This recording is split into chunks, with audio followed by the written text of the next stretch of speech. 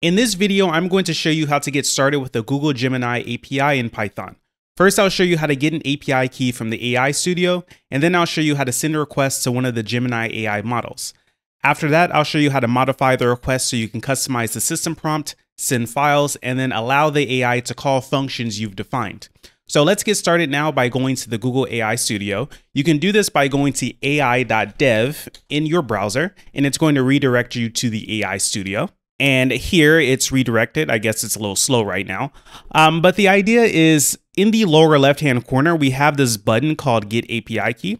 So I'm just going to go ahead and click that. And I'm going to click on the Create API Key button up here on the upper right. And then if I already have a project created, I can select that project, or I can select the generated one that I have from earlier. So I'll click on this Create API Key in an existing project. So as long as you have a Google account, you can get this. You don't have to do anything special. Just go to ai.dev. So it's just generating a key for me. And then once it's done, I'm going to go ahead and copy that key. So here we see my API key. I'm just going to hit copy here. And now I can go over to the code and work with this API. So let's jump over to the code. And the first thing I want to do is, because I am going to need to install the library, is I want to set up an environment where I can install things. So for some people, this will be virtual environments. For me, I'm going to use UV, which will manage my virtual environment for me. So I'm just going to do UV init here just to create a project. The files here aren't important except for main.py. This is where I'm going to write my code. So I'm going to delete everything there and start from scratch. So the first thing I need to do is I need to install the library. So we just saw the GitHub repo. I'm going to go ahead and install that library. So I'm going to do UV add and then Google-Gen AI. So if you're using pip, you can do pip install Google-Gen AI. Whatever you prefer, they're both going to install it. So remember, I have the API key on my clipboard. So if I paste it in here, we see it. So what I want to do is I want to get that into my environment. So I'm using Linux here. So I'm going to do export and then Gemini underscore API underscore key equals, and then I'm going to paste in my API key here. If you're using Windows, it's going to be set Gemini API key and then equals to whatever the value is. But the point is, it's the same. You're putting your API key in your environment. So when you run the code, it detects your API key because you use the name that it's going to be looking for. So now let me go up here and let me start writing some things to import. So the first thing to import is Gen AI. So from Google, import Gen AI. And then later, I'm going to need something called types. So from Google.Gen AI, import types. So I'll need that a little later in the video, but I'll import it now. And then what I want to do is I want to create a client. So we'll do client equals, and then I'll take this Gen AI that I imported and do .client on it. So in this .client, I can pass in the API key if I want it. I can do like API key equals and then pass the value here. But because I put the value in the environment, it's going to pick it up automatically. So for some reason, if you can't use the environment, then you can go ahead and work with it this way. But I recommend the environment approach because it's a lot easier. So I'll go ahead and delete that. And now what I want to do is I want to set up a call to the AI so I can use it in the way that we're all familiar with, which is basically like saying something to it or asking a question. So what I'm going to do is I'm going to create a variable called response, which is going to hold the response from the AI. I'm going to use the client, and on the client, I can do client.models.generate underscore content. And this takes in two important things. So one will be the model. So which model do I want to use from Google, which I'll get in a second, and then contents, right? So this is the text that I'm sending over to the AI. So I can say, how many countries are in the Americas, right? So that's going to be my question, but I need to get a model. So let's go back over to the AI Studio, and I'll go to the main chat here. And if we look here on the right, we're going to have the ability to select a different model. So the newest model at the time of recording this video is Nano Banana, but I can't use that in the API yet. So what I can use is one of these slightly older ones. So 2.5 Pro, 2.5 Flash, 2.5 Flash Lite. I'll just go ahead and pick Flash. So what I can do is I can click on this. I can click on this copy to clipboard. And then if I go back over to my code, I can paste that into the model field. So you just have to get the format right for Google, and then they'll know which model you want to interact with. So Gemini 2.5 Flash. And then what I'll do is I'll just print out the response. So print response is going to get some information on it. And the most important of that information will be text.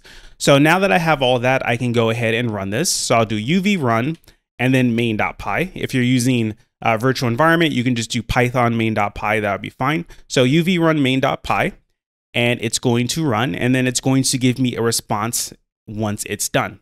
Okay, so here in the terminal, we see the response. So there are 35 independent countries in the Americas, and it just gives us more information about like how many are in each area of the Americas. But this is what I wanted. So we see I was able to send the question successfully over to the AI, and it was able to give me the response that I was looking for.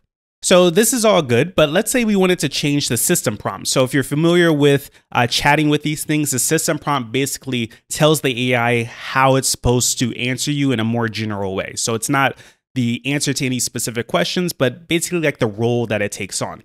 So what I can do is I can add something to this generate content here. I can add a comma, and then I can add config. And then inside of config, I'm going to use that types that I imported. So up here from google.genai, I'm going to use types dot generate content config, and then inside of here I can pass in system instructions, right? So for my system instructions, let's say you are a rude teacher. Okay, so let's run the same thing again, but now we have these system instructions, and let's see what the output difference is. Okay, so I'll run it, and we get this error. I think this error is simply because I have an extra S on here, so that should be system instruction. So let's try it again. So we can see clearly this is a rude response. You're asking me that, it's 35, that's basic geography, and so on. So you can see that the system instruction is taking and it's still answering the question for me. Okay, so now what I want to do is I want to send a file over to the AI so I can look at the file and I can get an answer based off something that's in the file. So what I'll do is I'll copy an image over to this project. So I have this image of a cat here. And I'm going to send that image of a cat over to the AI and ask a question about it. So what I'm going to do is before this generate content, I'm going to call this, let's say, uploaded file. And what I want to do is call client.files.upload, and then I can select the file that I have. So cat.jpg. So once I have the uploaded file, what I want to do next is I want to pass that to the contents. So I have the contents here. So I can have a single string here, but once I want to send more than one thing, I need to make this a list. So let me go ahead and make this a list. And then I'll pass the uploaded file here. And then what I can do is instead of how many countries are in the Americas, I can say, what do you see in this image? Okay, so let's go ahead and run it and let's see what the rude teacher says to us. So we see, are you serious? Do you need glasses or did you skip kindergarten? It's a kitten. So we see it understands that I sent it a picture of a cat, a kitten, but it's still rude because we have those system instructions. Of course, if I commented this out, then it would be much more friendly. So let's just go ahead and do that. And we get this much more detailed answer. And of course, it's not rude because I disabled the system instruction. All right, so the next thing I want to demonstrate is I want to demonstrate tool calls. So tool calls are basically the AI calling functions that you have predefined. So what I'm going to do is I'm going to create a function for getting the weather. So we'll call this get current weather. And it's a good idea to give the AI as much context as possible about what this function can do.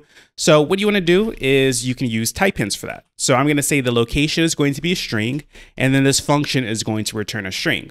And then another thing I can do is I can create a docstring. So in here, I can just say that this function returns the current weather.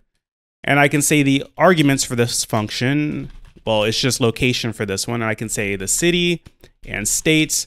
For example, let's say Los Angeles, if I can spell that properly, California, right?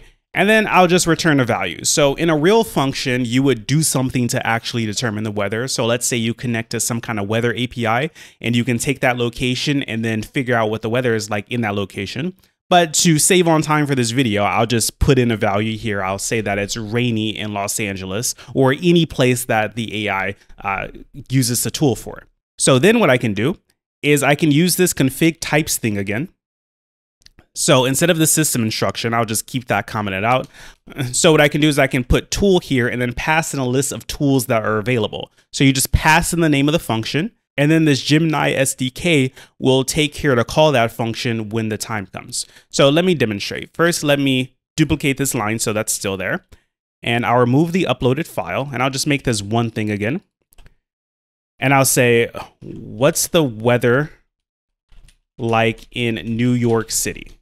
Right? So this is something that it wouldn't be able to answer on its own, but it's going to see that there's a function available called get current weather that it can call, and then it's going to return that value to the AI, and then the AI will use that in the answer. So let's go ahead and see if this works. I'll run this now. And once again, a minor error with this being not a plural, so singular. So I put an S on there, and let's run it again. And as we can see, we get this answer which says it needs the state for their current weather. So it's clearly reading the argument information, right? But in my question, I only passed in the city. So in this particular run of the AI, it wasn't smart enough to figure out that New York City is in New York. So what I'll do is I'll run it again before modifying anything, just so you can see how it thinks about New York City. So the first time it ran, it didn't realize that New York City is in New York. But now when I run it again, it simply returns the answer. The weather in New York City is rainy, and that's because I have rainy here. If I put snowy here, and let's say Miami, Florida, and run it again, it's going to tell me that it's snowing in Miami because this current weather function returns snowy as a value. And we see it here, it is snowy in Miami, Florida. So you can see it's automatically calling this function and returning whatever the function returns in the response. But just remember, in a real function, you would actually do something to determine the answer. So for example, like I said, calling the weather API. So with these examples, I think this is enough to get you started with using the Google Gemini API in Python, because for your purposes, it's probably just going to be a combination of the things that I've shown you here. So generate content, you're going to be using all the time, but you can change like the files that you send or the tools that you use or the system instructions that you use, and you'll get different results based off what you want. So if you've had just a little bit of experience in Python, then most of the code in this video should have been understandable. And the most advanced part of this video was definitely using the type hints. So like here on location, the location value is a string and then the return value. So if you want to learn more about how type hints work in Python, then watch this video next.